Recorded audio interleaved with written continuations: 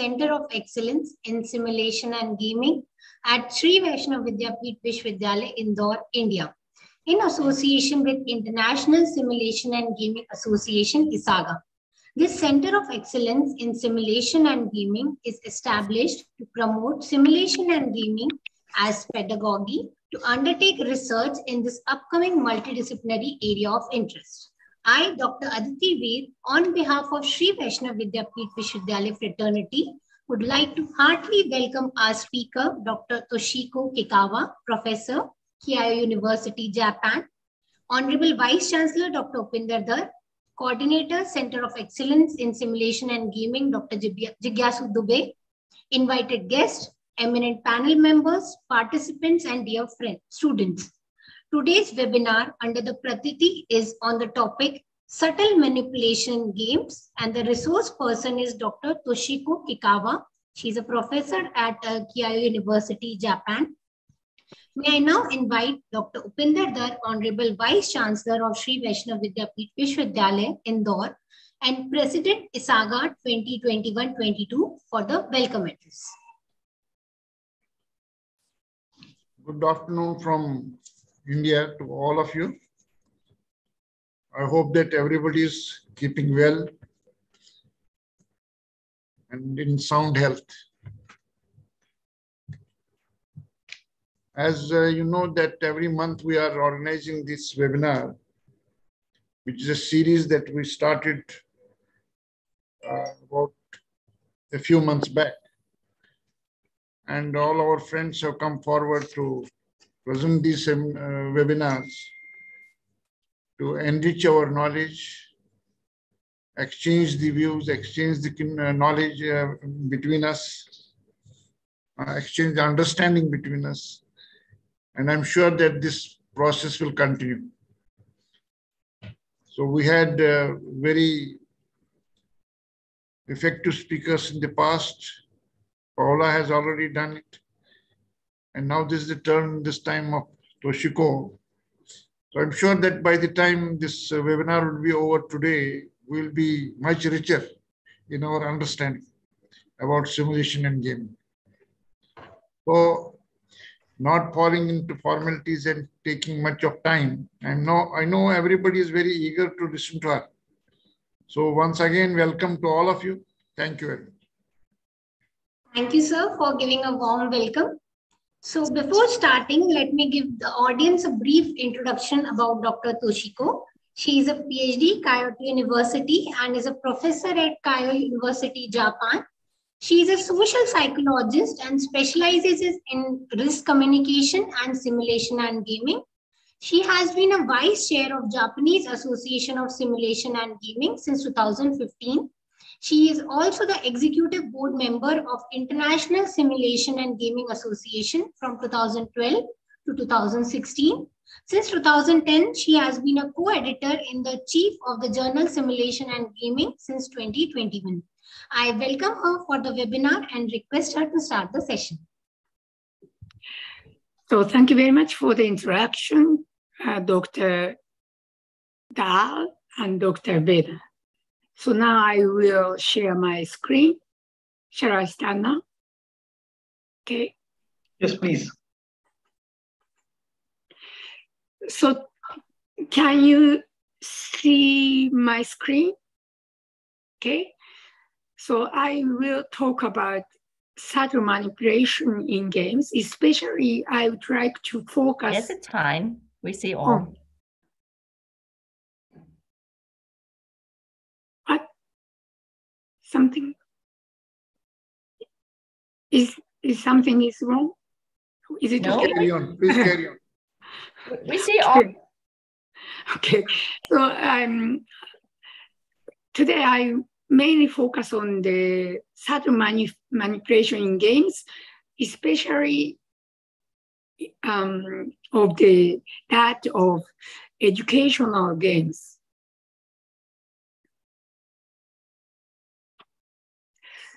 So I have two key points of today's presentation.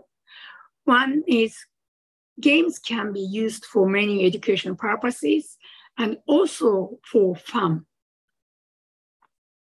However, the second point is, however, at the same time, we have to be careful for the subtle manipulation contained in games, whether intentionally or unintentionally. By the way, today's talk is based on that chapter of this book, Gaming as a Cultural Commons, Risks, Challenges, and Opportunities. So if you want to know the content of my talk in detail, please read this book and my chapter as well, please.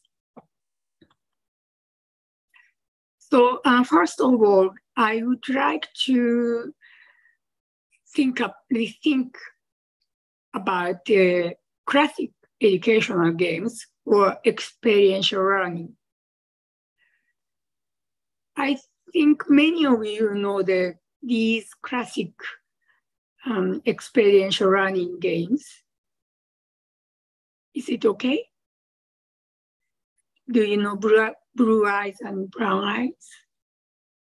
It's a game, not a game. Learning, it's a kind of experiential learning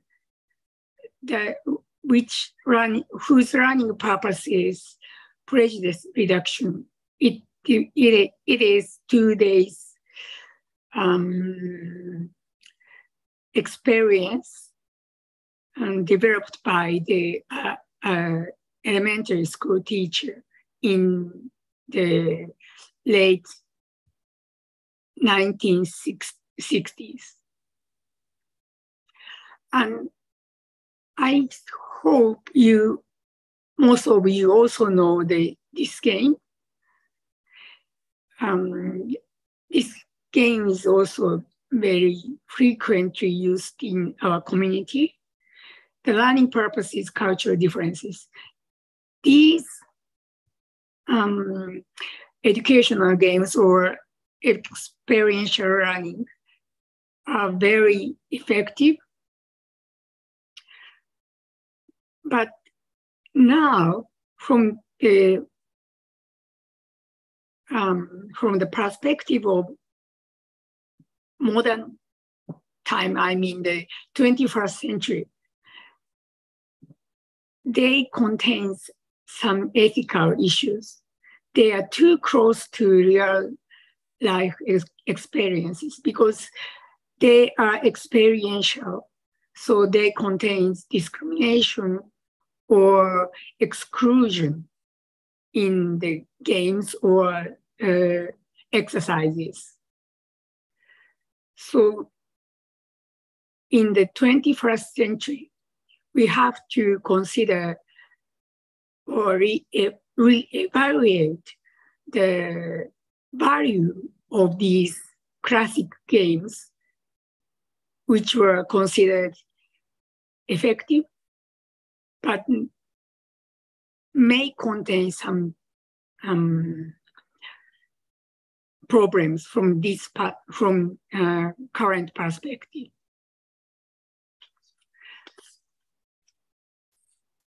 In addition to the classic games played for fun is also used for educational purposes now. I wonder if you know the very popular fun game, Werewolf. Do you know them? Do you know the game? Can I ask Julius to know if you know the game or not? Shall I explain the game or shall Yes, please, Toshiko, just briefly. Okay, just briefly. In this game, players compete between minority and majority. Minority is werewolves and majority is the villagers. And the game contains 2 phases. night and days. Nights and days. At night, werewolves kill one of the villagers. And at the day session, players deduce who is the werewolf and identify their identities, because the players' identities are not known to all of the players at the first phase. So to win the game, they need deductive skills and communication. So it can be used for improving communication skills. The game is like this. This is night phase. Most of the players close their eyes, and only werewolves know their identities and kill one villagers. This is the day phase. So as you can see at this photo, players can discuss, I will discuss who is the werewolf in the group. And if the deduction is correct, the player is eliminated. Also, the villagers who killed at night are eliminated the game. So communication is a key to win the game for the both sides. So it is frequently used for the educational purpose to improve communication skills. The game is very popular all over the world. Japan is no exception. So there are a lot of events to play these games in Japan.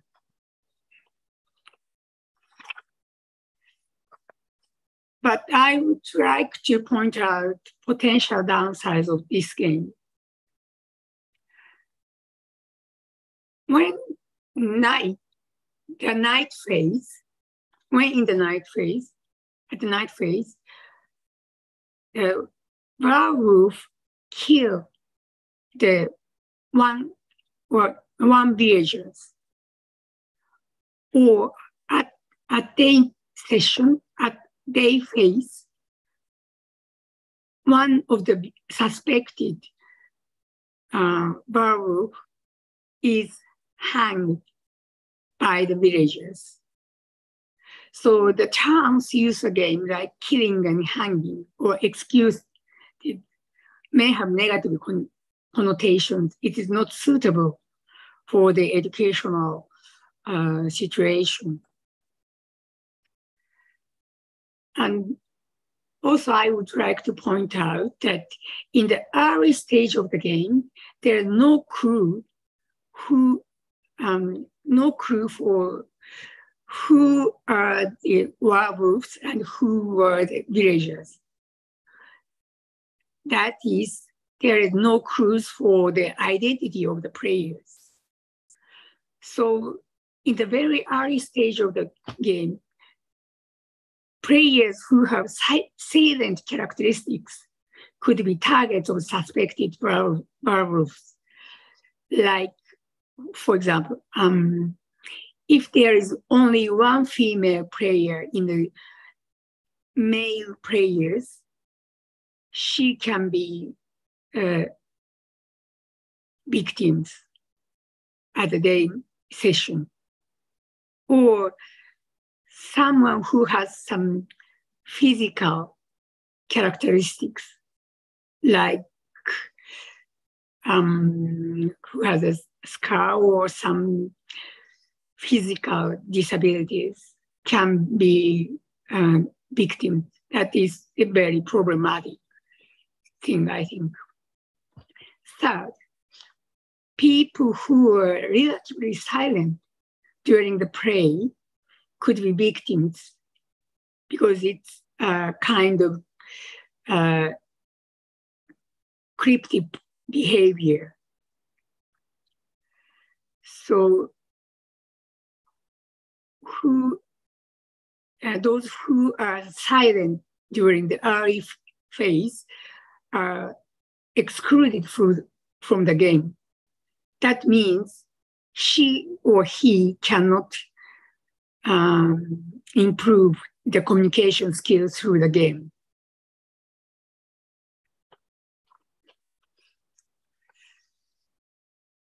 I'd like to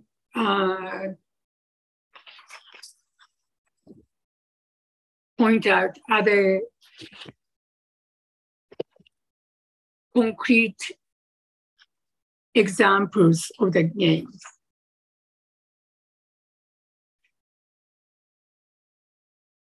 Like werewolf, games can be used for educational use, even if they are developed for fun, only for fun. However, we must scrutinize winning conditions of the games, which is closely connected to the purpose of the education. Of course, when we have some lectures or lessons, and during the lectures we may use games, we have certain objective or purpose of education. But that does not mean that we persuade or we manipulate students or pupils. So before we use the game, we have to scrutinize the winning conditions. For example, I think all of you know the game and played a game of life in the childhood. No, okay. It is a kind of roulette. So it's on surface, it's like a chance game, but as many times as you play games, you may learn that it is necessary to buy insurance or to go to school or go to some professional training is necessary in the early stage of the game to win the game. So it's very educational in the sense that early stage education or to buy insurance is very important for life. It is implicitly teach the players how to deal with the life or how to win the life.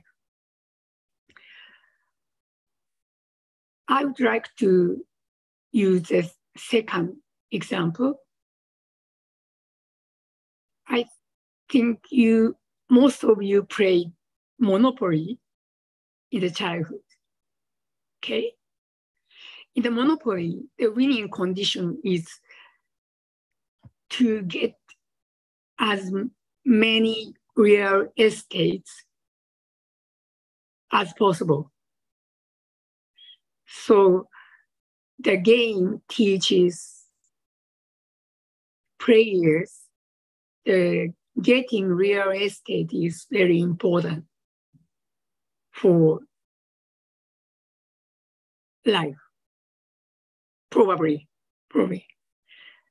There might be the objection, but to win the game, they learn that having real estate is very important. Also, traditional games have been frequently used for propaganda purpose in Japan. I would like to introduce you some two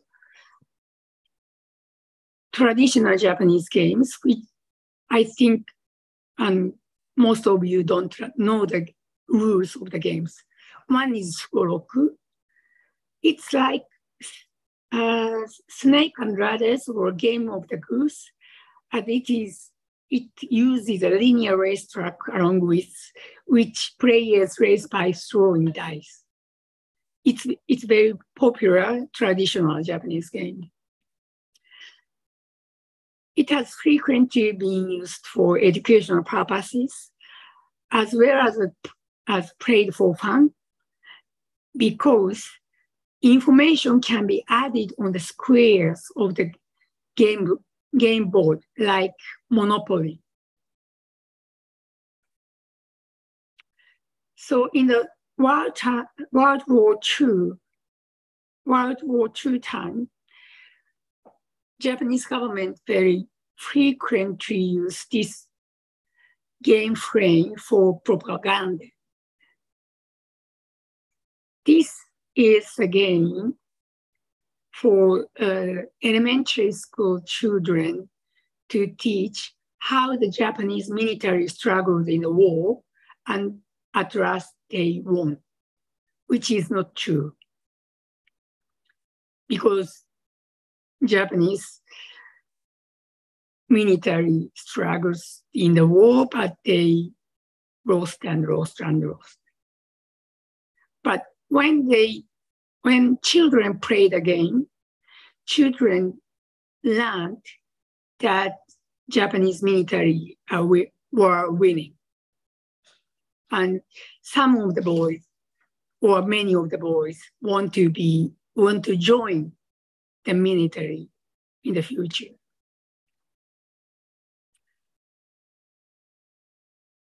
This is also the same. This is also Sugoroku for elementary school children.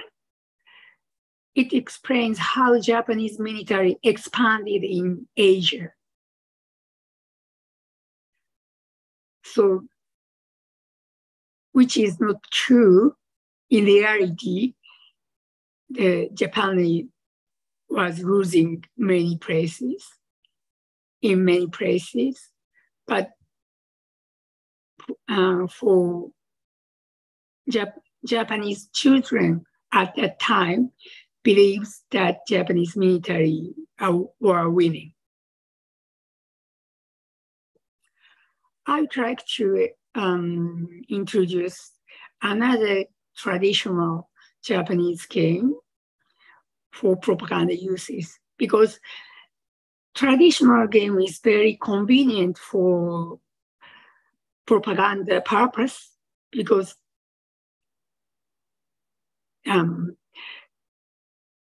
it doesn't need explanation of the rules, because all of us know the rules already.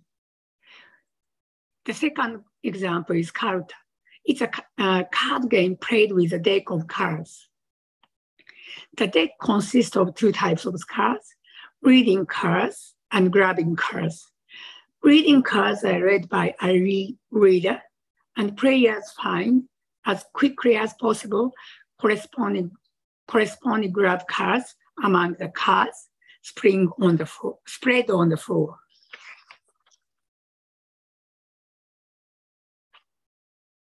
So it's a kind of memory game.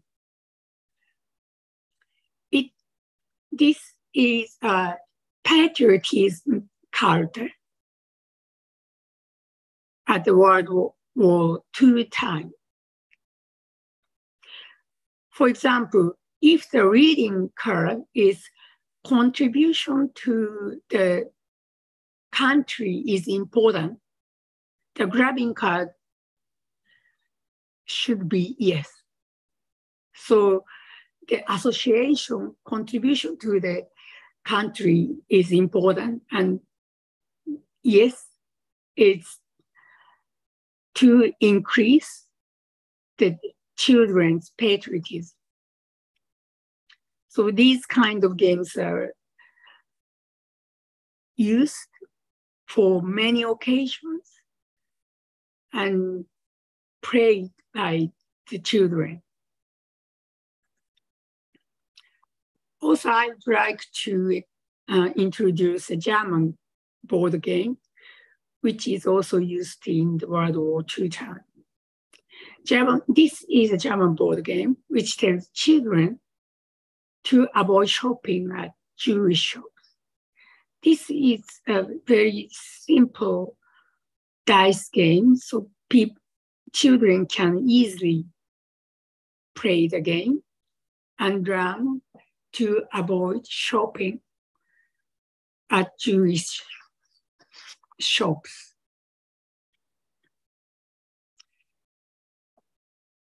I introduced 3 concrete cases used in the World War II, but propaganda is not history. For example, this is a counter Japan Atomic Energy Agency used before Fukushima accident. For example, this tells tomb emits radiation. That means radiation is not so fearful thing. And nuclear energy is very important. Also, they made Sugoroku games for propaganda. They want to promote the nuclear fuel cycle before Fukushima accident. So they made this kind of user-friendly game for propaganda use. So if you be careful, such manipulation games are used in the 21st century. We must be careful to guard against manipulation using games whose true purpose, which may be hidden. So games which involve manipulation that operates in more refined or subtle way. And games which involve manipulation that is unintentionally put into practice by facilitators, teachers, is also a risk of using games for educational purpose. Even if game is educational on surface, we must be careful when using it. For example, SDG is a very important objective for all over the world now.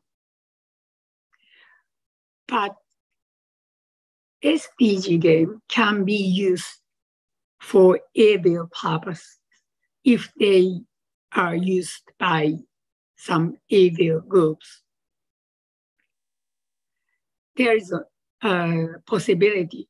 We have to consider the possibility at all times. So when we use the games for education, we should ask ourselves the following things to ourselves. First, I introduced blue eyes and brown eyes exercises. And I pointed out there's some ethical apprehension for these games. So if there are alternative games that can be used to teach the same pedagogical goal, if there is any doubt regarding the ethical issues of an existing game,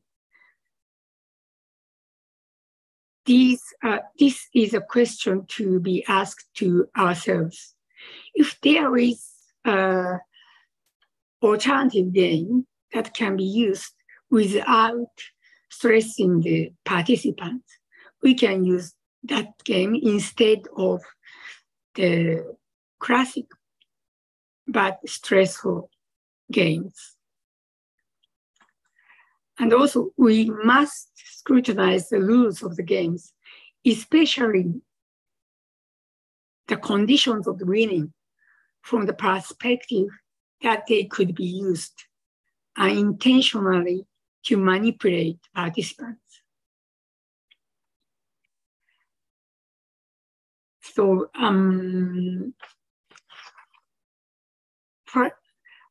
at the beginning of my talk, I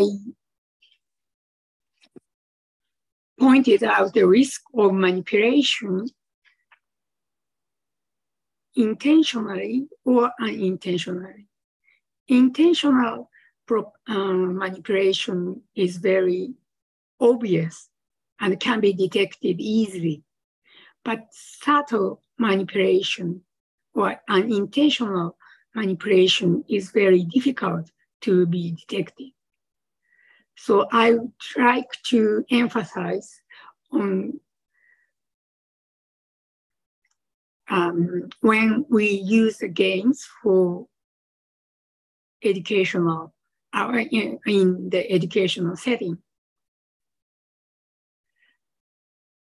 Especially, we have to scrutinize the conditions of winning.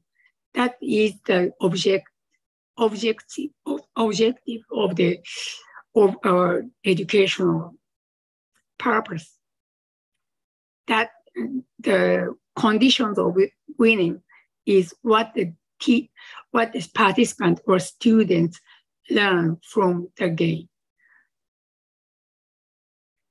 So that is what I want to say today. That's all. Thank you for your attention. Thank you, ma'am. So now I would like to request our participants if they have any question for the speaker.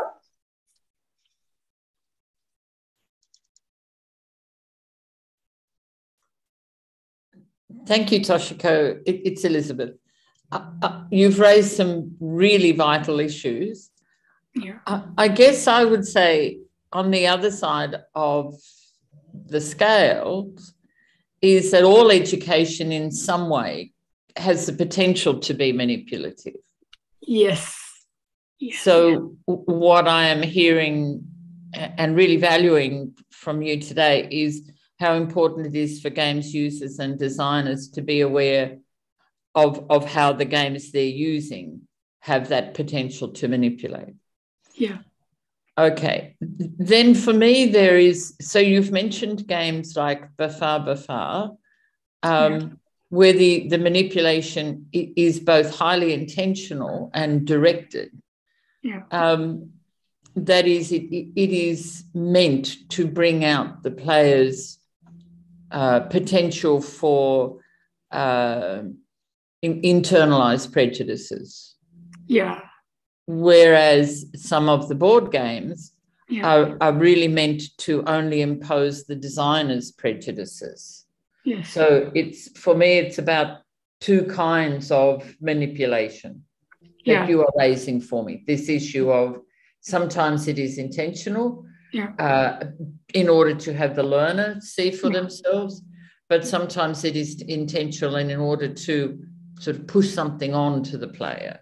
Yeah. So for me, a question that is emerging is what do users of games need to know to be able to distinguish between, if you like, the ends of that spectrum, when I'm doing something deliberately for learning or doing something deliberately to impose? Okay. Yeah. So thank you for asking me. For taking the example of Baha Baha, it's a very good game for teaching cultural clash or experiencing the exclusion.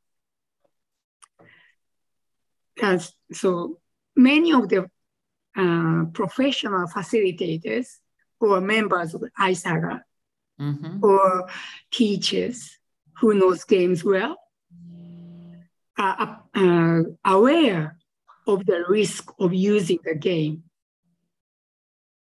So what I'm afraid of is that Baha Baha is so popular and well known, and many teachers recommend the Baha Baha as a good educational game.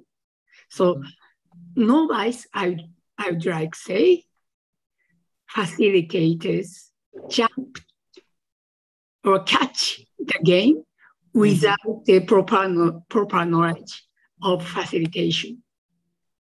So in that case, it's for the professional facilitators, it's a kind of balance or benefit of education and benefit of stress on the participants or players.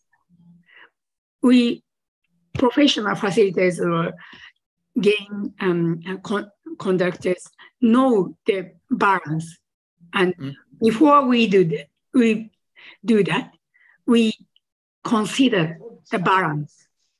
Is it worth playing it, or is there any alternative that has less stressful game to teach students cultural clash, like Balunga? So it's obvious. But in the case of propaganda, that is very, very difficult to detect. So you raise a very good thing. What I'm hearing on the facilitators. Yes, that is what I'm hearing you say. It is about the professional capabilities of facilitators and of what it is required to be and to become that professional facilitator. And yes, that does mean, I agree with you totally. It does mean being aware of both your student group and the nature of the game. And that is a big learning task, I find, that sometimes teachers will, like you mentioned, blue eyes, brown eyes. And my problem with that is that when she first ran that, she did do, blue eyes are better and brown eyes aren't, and then the following day reversed it so that everybody had that experience. But then when she brought the process to Australia, people were put into the blue eyes, brown eyes group, but didn't have the chance to reverse. And I found that heading in the direction of your manipulation. It was kind of a brilliant design, but no longer being used well. And yet, today she has written recently that, the game is still as important, like that process of understanding how we make judgments and that often they are not based on fact, is as important as it ever was. So it is about increasing our professional capability as facilitators. And I think you've raised some really important points around. So thank you. Yeah, thank you very much and for your comment. And I think in the case of Elliot, who developed Blue Eyes, Brown Eyes, she knew her pupil very well. Yes. So she could do it. So it depends, partially depends on the relationship between the teacher and the pupil. Very much. Yeah. So I think, so I would like to add to my point, professionality of the facilitators is important, and also the participant and facilitators relationship is also important. Yeah. And Paola has her hand up. Thank you for waiting. Thank you so much, Toshiko. As usual, this is a quite brilliant, let's say, presentation about an issue that is not really a secondary one. It's not really, but is really, how to say, under considered. I mean, it is not so considered when we play.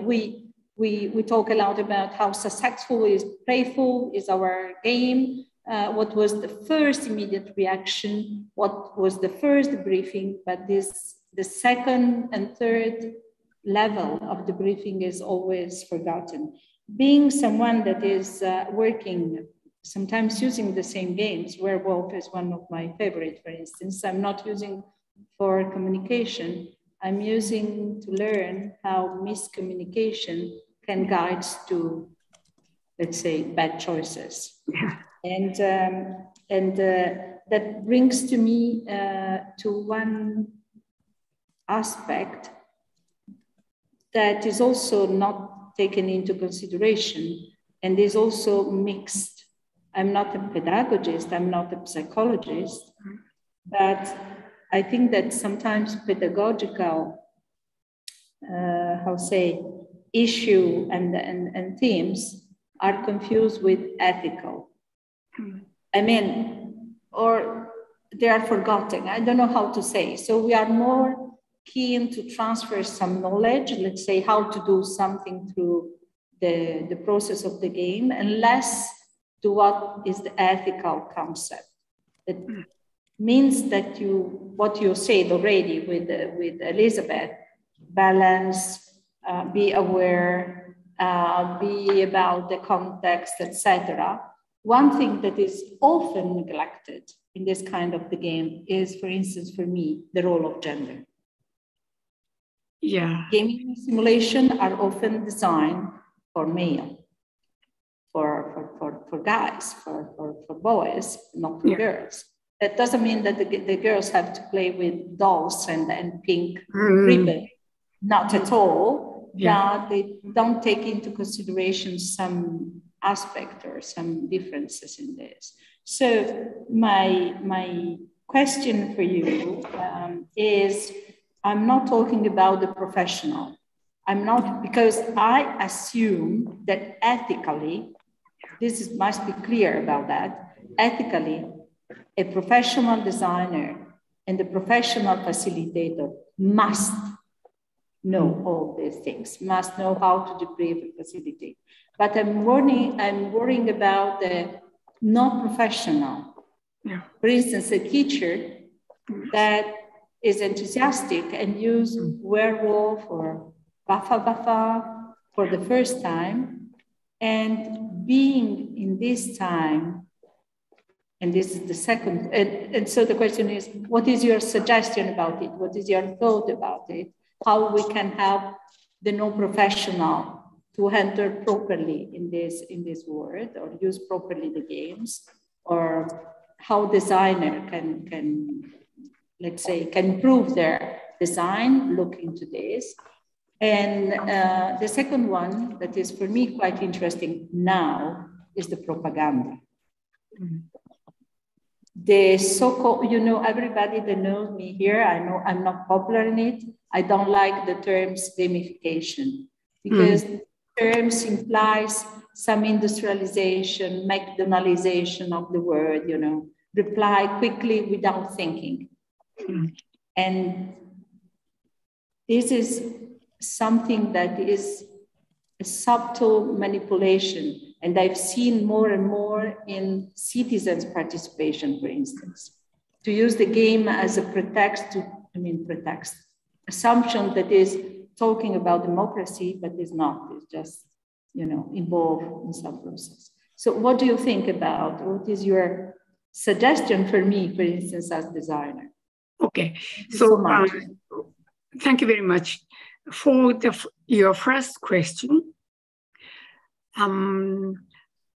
we professionals have to have a kind of lecture for the teachers how to use a game, because games are so playable and probably very fun instead of the lectures. So teachers want to use the games in their classes. So before they introduce games into their classes, we as a professionals have to have a kind of lecture for teachers how to use games educationally in the classes. Because of the user-friendly surface of games, in the case of Japan, many teachers want to use games in the classes. That is very risky from my point of view. So I think it's a very time-consuming practice, but we have to do step by step. Had to have a lecture for the teachers, how to use games properly, how to select games, how to facilitate games, and how to debrief after the game. And regarding to your second question, I didn't use the case of gamification, but I share the same apprehension with you, Paula, because, for example, the game America's Army is a very problematic case for the gaming as a gaming community, because the success of the America's Army promotes the use of gamification in the field. So we have to be careful in that field as well. Yes, but I agree. I have no idea now how. No, I understand. I have the same concern. I'm trying my best, but I think that, again, there is a misunderstanding that we think that a game can be a problem solver for everything and is standing alone. One of the first thing that I learned from Dick Duke is that there are no bad games. There are bad users and bad facilitators and bad, the game itself is a tool. It's not that, it's how it's used. So I agree with you. I have no also answer, but it comforts me that you have, you share my same concern. Thank you so much. Thank you. So very. Thank you.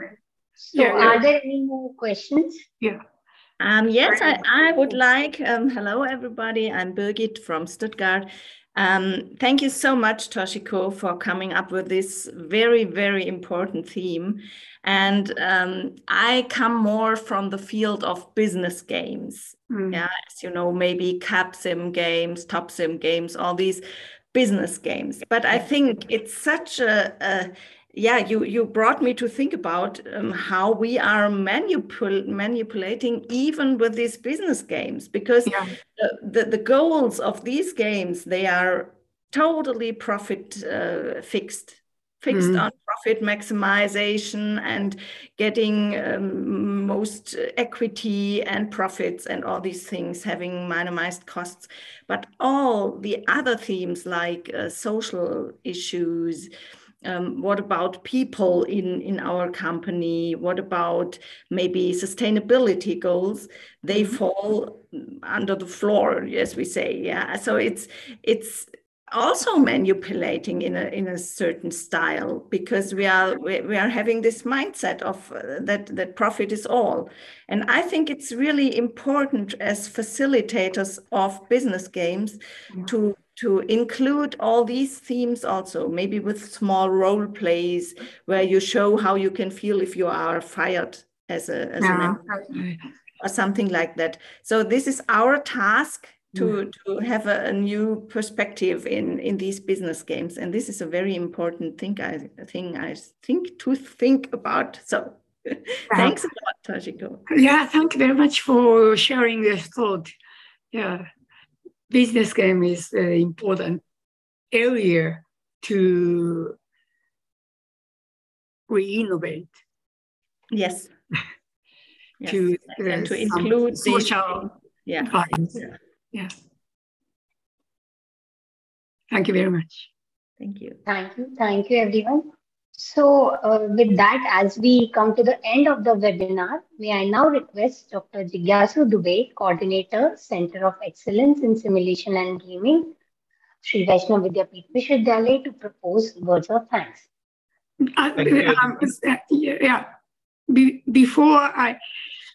Before I hear your message, I would like to have some propaganda or advertisement.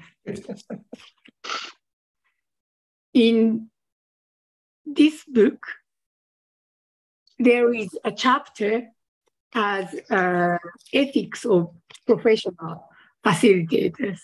So, and also the equity of gender, or many things.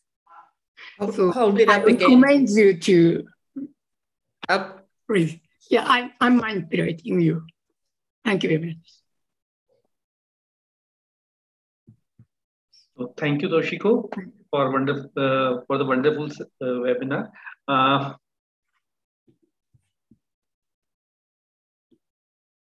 I, on behalf of the Center of Excellence in Simulation and Gaming and Sri Vaishnav Vidyapeeth Vishwavidyalaya Indore, would like to give our most sincere thanks to Dr. Toshiko for accepting our invitation and giving his precious time out of his busy schedule.